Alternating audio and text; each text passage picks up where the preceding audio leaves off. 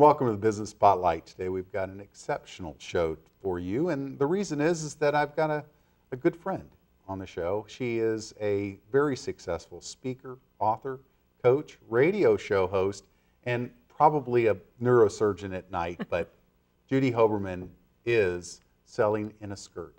In fact, I've never seen her in bare pants.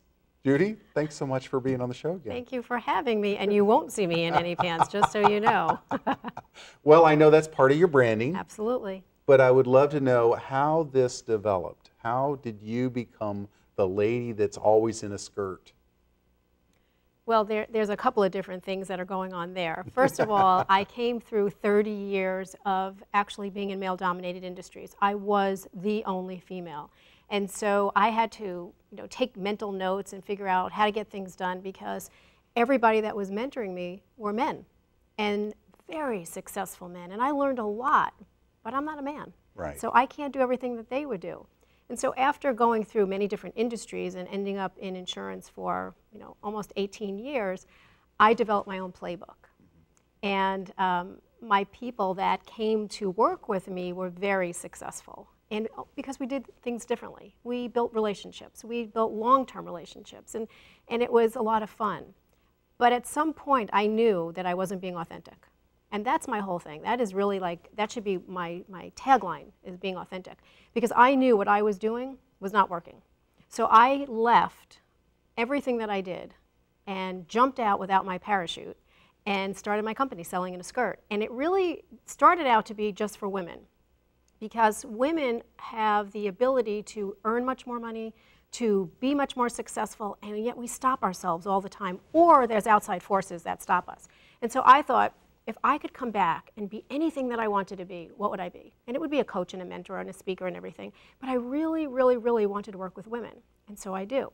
Now, the selling in a skirt part was I needed to find something that people would remember. And you know as well as I do, everybody remembers selling in a skirt.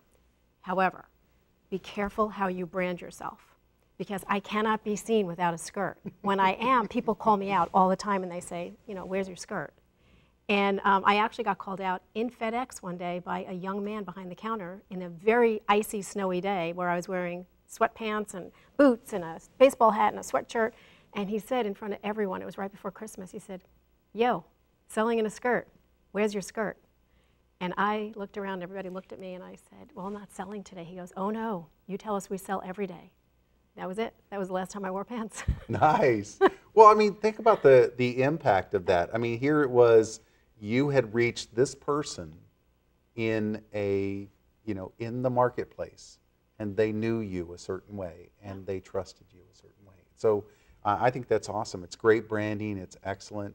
And when you look at what you're doing for your clientele, I mean, how are you influencing the women that you serve? Or it sounds like now more men as well. Part of the reason is I think you're a great decoder ring for us. But yeah, that's true. Well, honestly, when I speak, because I'm a keynote speaker, when I speak to men and women. And what I talk about is the fact that we have differences. And I know, your wife knows, my husband knows, we are different. And so if you understand the differences and treat them as differences, not as a liability, there's a much harmonious workplace or business that you can create. So when I do speak, I talk about that. I talk about differences. However, I also really get into some of the nitty-gritty, some of the little things that you can implement today that can change the way that you work together, communicate, or sell. Because I really am a sales trainer. But I talk about, with a little twist, I talk about it men and women.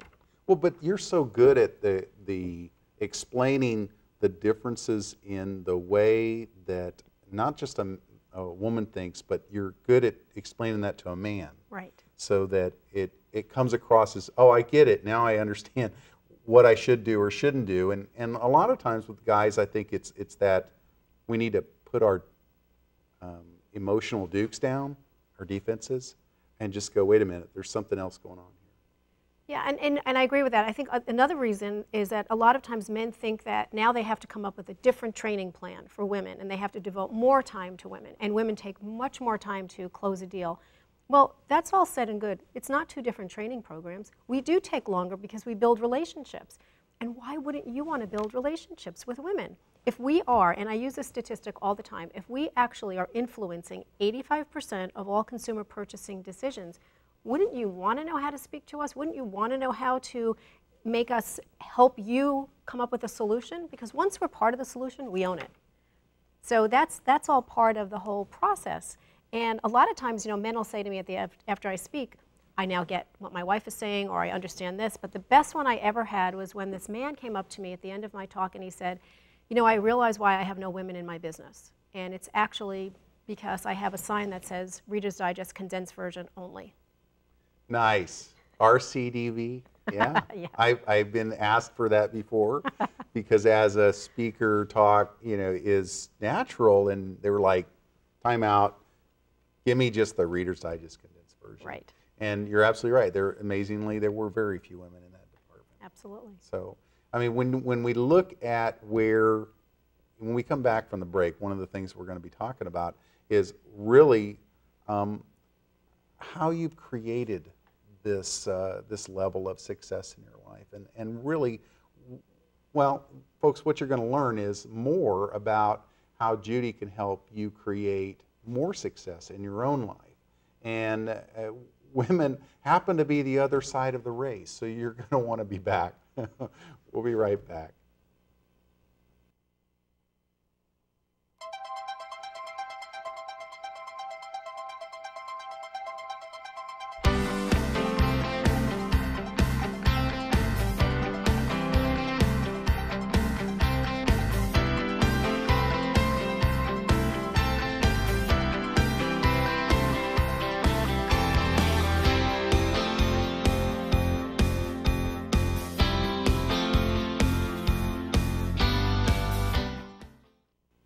Welcome back to the Business Spotlight. I'm here with Judy Hoberman. She is an author, a speaker, a coach, and a radio show host. She is affecting the nation in a way that is what I call a decoder ring for us guys to speak to women, and women to speak to guys. And women to speak to women. Yes. I mean, let's not forget that, because everybody assumes because you're female, you can speak to other women. That's not true. It isn't true. There's women at all different levels, and a lot of times, somebody that has a very high, powerful position doesn't know how to speak to the women that she is supposed to be mentoring. And the same way the other way, you're more intimidated by somebody that might have that position. So, there's all different ways of communicating. So you do keynotes, and you work with specific clients, is what I want to say. So tell me about that. How does that work for you? My true passion is really one-on-one. I love that. And the reason I love it so much is because you get to see the light bulb. You get to see when someone gets it. And you really can hone in when they're going like, I don't get that. But the easiest way to get your message out there is one-to-many. And so I do a lot of speaking. And again, I try to hone in on certain people. They talk about walking with intention and creating all this kind of stuff. But truly what I try to do is I try to find somebody in the first row or two and talk directly to them, and then find someone over here and do the same thing, because even though I'm talking one-to-many, I'm also talking one-to-one. Mm-hmm. So that's the speaking, and it's wonderful. And there's just so many different opportunities. And of course, people ask me to talk about bizarre things that really aren't in my my qualifications, and then I just say, that's not me, and I recommend someone else, because they love when I speak, because I'm funny.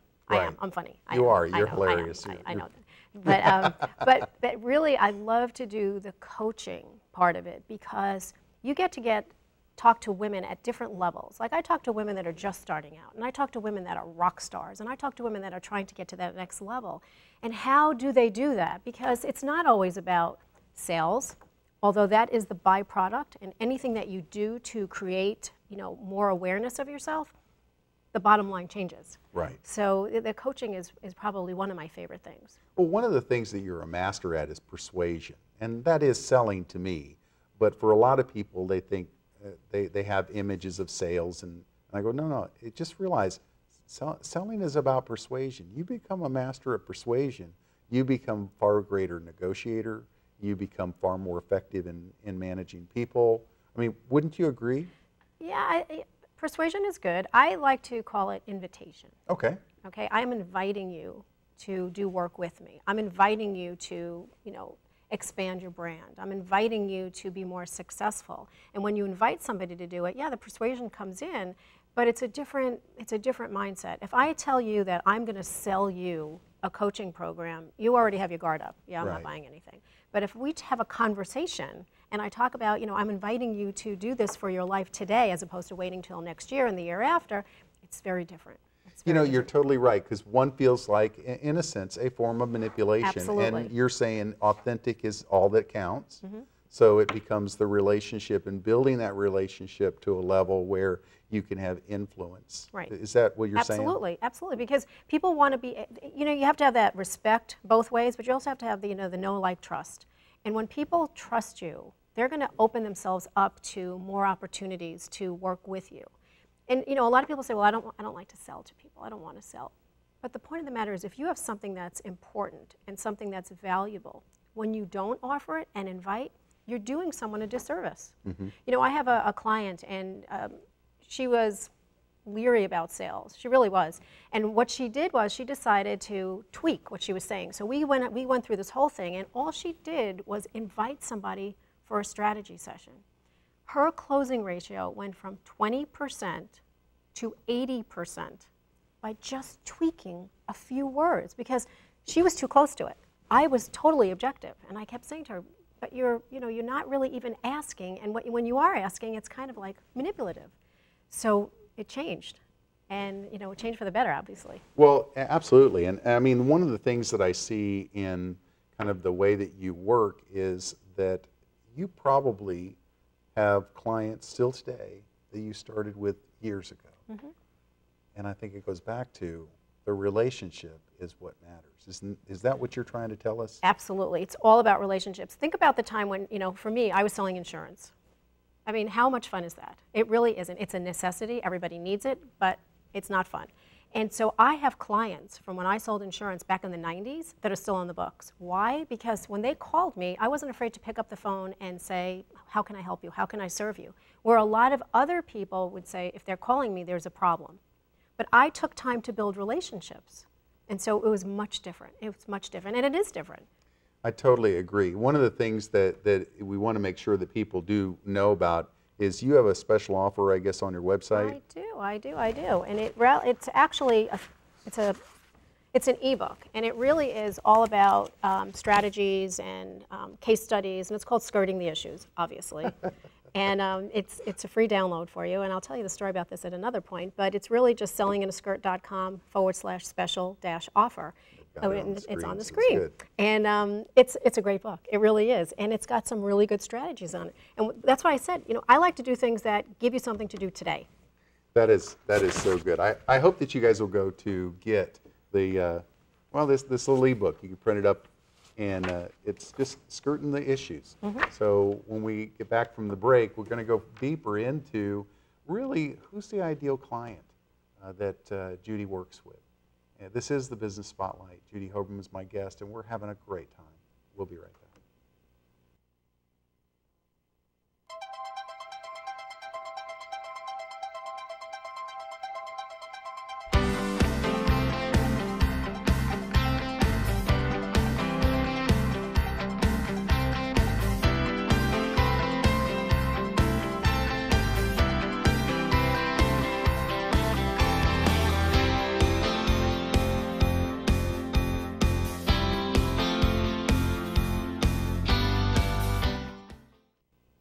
And welcome back to the Business Spotlight. Today I'm interviewing Judy Hoberman. Judy is a good friend. She's an author, a speaker, a radio show host, keynote speaker. Oh my gosh, is there anything you don't do?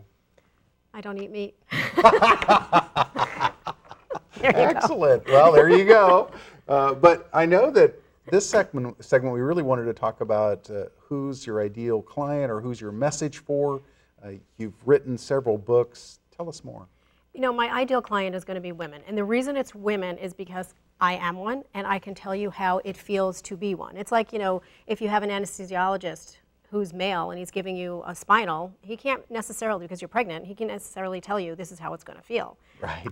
So that's just, But anyway, so we get clueless like yes, that, I know. So this is my first book, and this is called Selling in a Skirt. And the reason I wrote this book truly is because it was for women that were starting out in business, that were working in male-dominated fields, that really needed some help.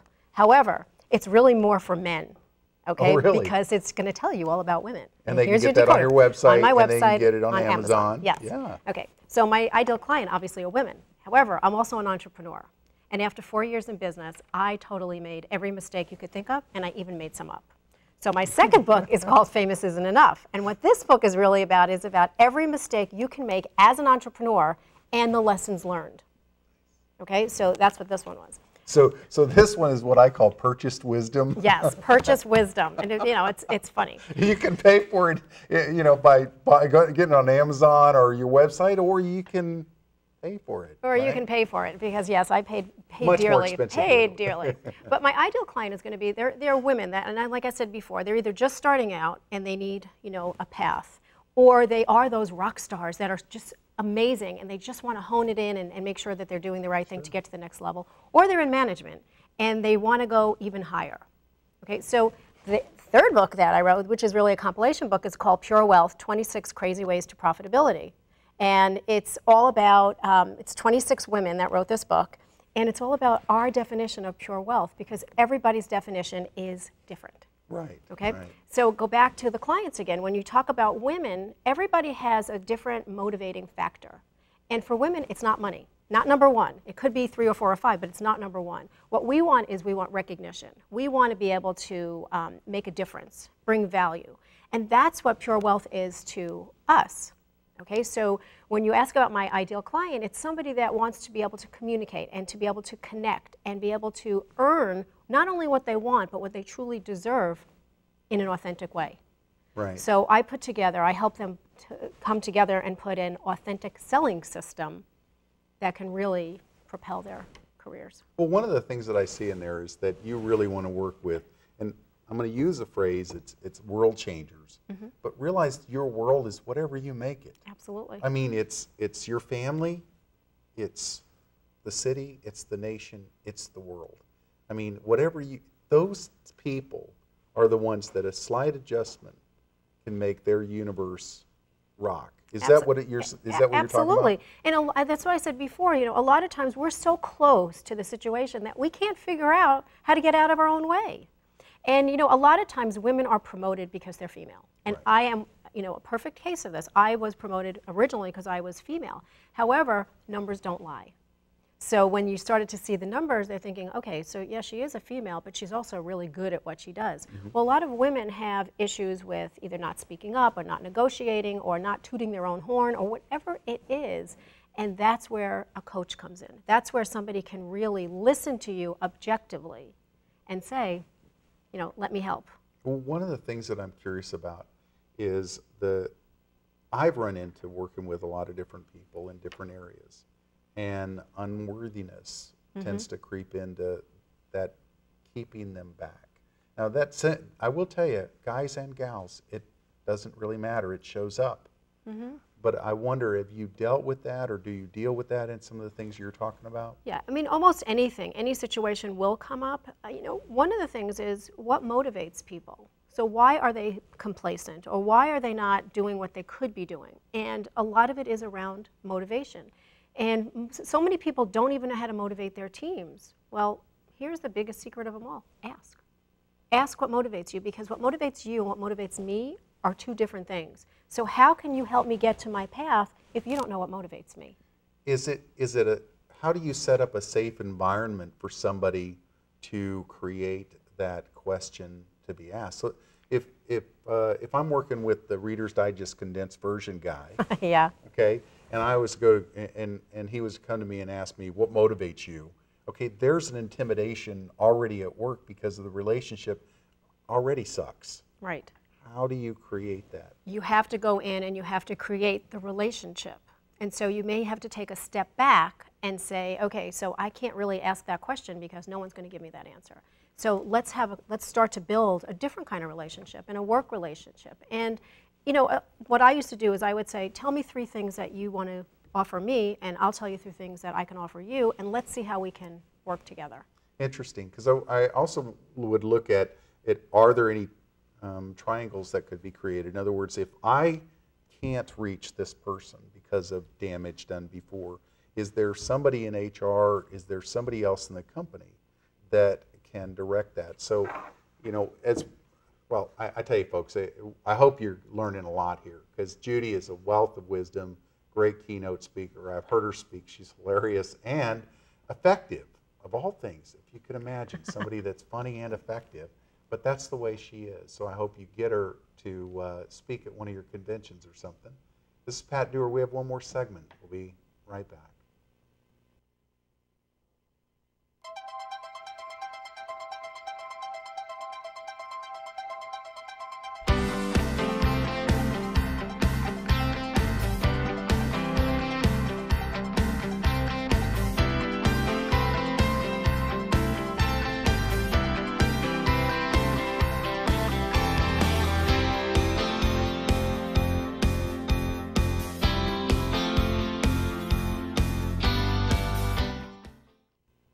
And welcome back to Business Spotlight. Today we are roaring through a show with Judy Hoberman. She is a keynote speaker, a coach, an author, a radio show host, and now my guest. And so I'm so thankful you're on here again. And we've done a few of these. So We have, and we always have fun doing it. And sometimes it's funnier than others, and sometimes it's unexpected what comes out. Well, it's your fault, because I don't claim to be funny at all. So let's talk about how people can connect to you. And what I really want to know this too. It's not just that go to my website. No. There's an onboarding process. If somebody really wanted to work with you, they will really see themselves as that I'm going to call it that world changer in their universe. How can they work with you? What's the onboarding process? Okay, so pay me $1 million and I'll take you on. Okay, but that's really what you see all the time is if you pay me, I will work with you. I don't do that. Here's what I do. I invite you to a strategy session. Okay. And we do, you know, a 30-minute strategy session where I will try to uncover some of the challenges that you have and try to come up with some kind of a game plan immediately. And then we decide how we want to work together. So I have things that, you know, I have a sales club that's really for newbies. You know, just that they need some kind of, a little bit of attention every morning, some kind of little 1-minute video or maybe an audio and something like that. I also have an e-learning platform, and that's more for sales professionals that just want to hone in on their skills a little bit. And then we go to coaching. And the coaching really is, as we were saying before, something that I love to do, and I work with some amazing women. But beyond all that, I have a radio show. And radio hits so many people. It's amazing. And it's a blog talk station, and it's Selling in a Skirt with Judy Hoberman is the name of the program. And we talk about amazing topics, and they all have to be valuable to women. My guests are not always women. My guests could be men. I've been on there. Yes, absolutely, as long as there is a message. Okay?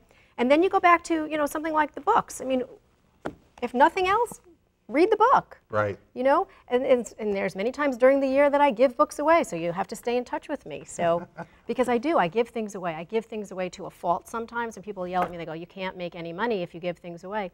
I am a mentor. I am really there to serve, and that's what I do. And there's so many things on my website that you can start with that are free to download, free reports. One quick question. What's one story of somebody that has worked with you, you were able to coach them, and what was the result of that?